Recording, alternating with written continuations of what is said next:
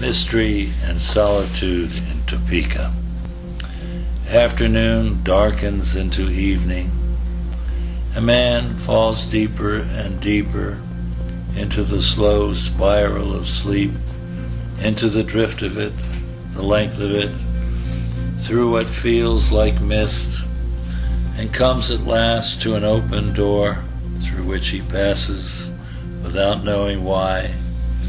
Then again, without knowing why, goes to a room where he sits and waits while the room seems to close around him, and the dark is darker than any he has known, and he feels something forming within him without being sure what it is.